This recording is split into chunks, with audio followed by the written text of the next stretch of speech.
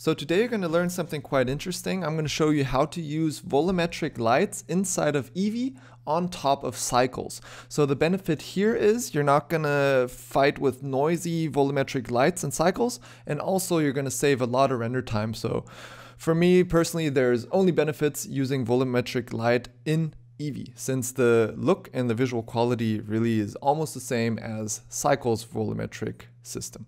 So we're just gonna hop right into Blender. I already created this default scene, so I just kind of got ready for this tutorial. I just got a simple camera with a look at or a track to constraint on top. You can just copy it if you want, but it doesn't really matter. So my other setup here is a spotlight, so it's easy to visualize the volumetric light. And also I created a tiny animation, just 2 locations keyframed, and it looks at the monkey head because it's using a track 2 constraint. So this is what my scene looks like. There's no volumetric light.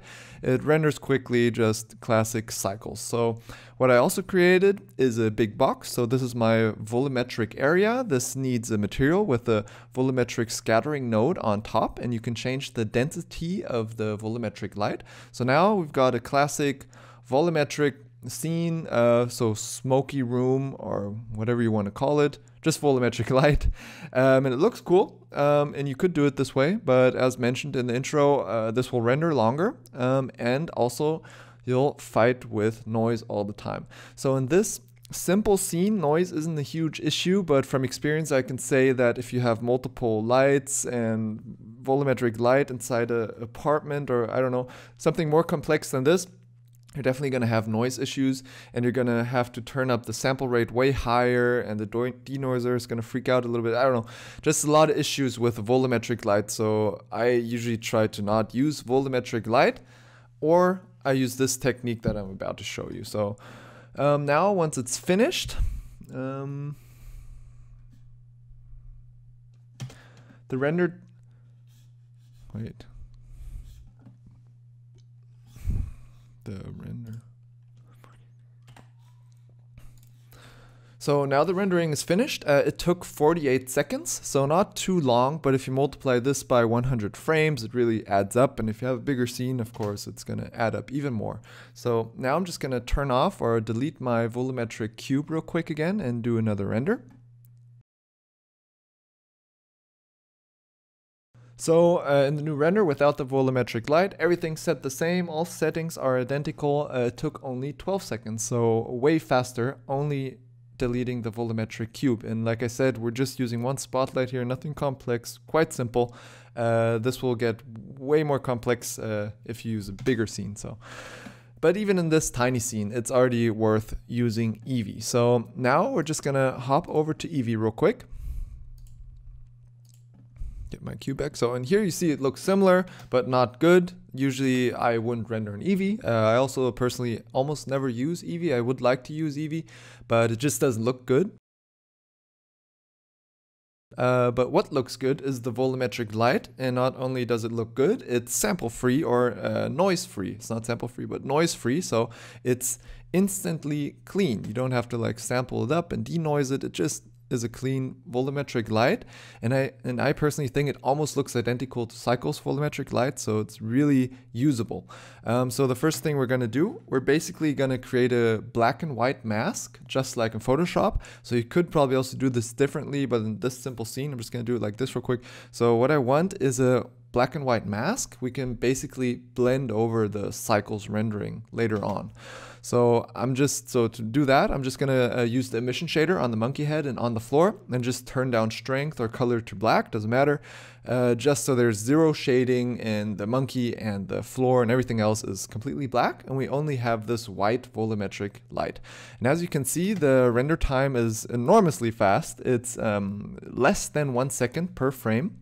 So very fast, and I didn't tweak any settings here, so I could reduce the sample rate on Eevee also, and it would go even faster. So yeah, it's super fast, like it's real time. So this is what we're going to render out.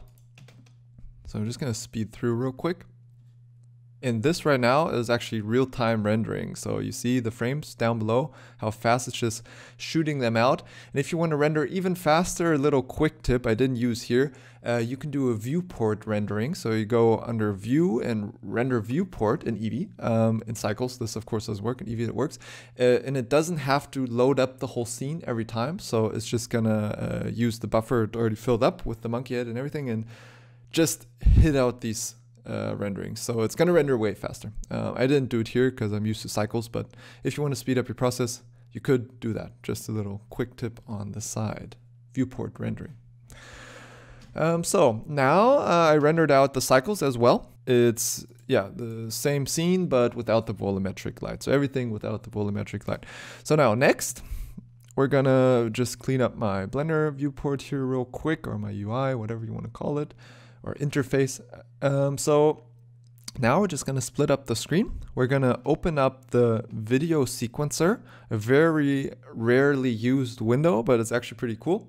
So open another one and select preview. So this is where we're going to see our rendering basically. Now we're going to import what we rendered. First, we're just going to import Cycles. So there it is. Now we're going to do the same with Eevee. So we're just going to import our Eevee images. So now we got our sequence of images and now they're on top of each other. So if I play it, then you see we only see the volumetric light because it's on top. And if I hide it with H, you see there's no volumetric light. So how do we put this together?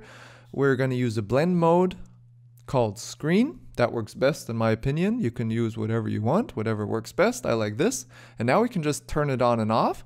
We can change opacity. We can fade it in. We have way more control, but also we saved a ton of render time.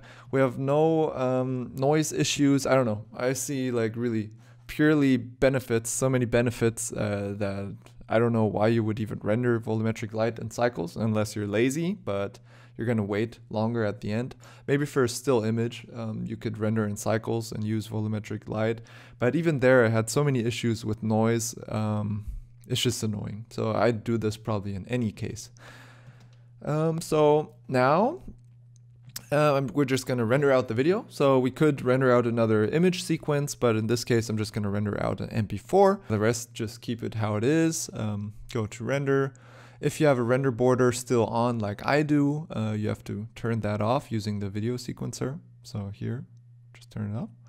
And then render out the animation. So this is going to go super fast since it's only rendering out images, or the source of rendering is only images. There's no 3D involved anymore. So it's kind of like After Effects or whatever. Yeah, and that's pretty much it. So the final result is a super quickly rendered, clean, noise-free volumetric light that you can even control in post. So blend in, blend out, turn on, double the strength, half the strength, whatever you really want to do with it. You just got way more control. Also, this technique is basic compositing. So not only for volumetric light, you can use these kind of techniques. You can split up any rendering in many multiple layers and also use the video sequencer in general. I just wanted to show the video sequencer because I think a lot of people first don't even know it exists, and second, they don't know what to do with it. This is one thing you could do with it, but actually you can do a ton of things with this using different kinds of masks. You can render out masks, you know, you can have like a scene with black and white cubes floating around, or I don't know, and use this as a mask. So wherever there's a white cube, you blend in this image. Wherever there's a black cube, you blend in the other image, so you can like fade over, and I don't know, you just have to be creative. You can do a lot of things with the video sequencer. So yeah. That's the video about a video sequencer. I said this word quite often by now. I hope you have fun. Try to stay creative. Maybe you get some other cool ideas that I haven't thought of. You can always share. It's always good to know. So yeah, that's it for today.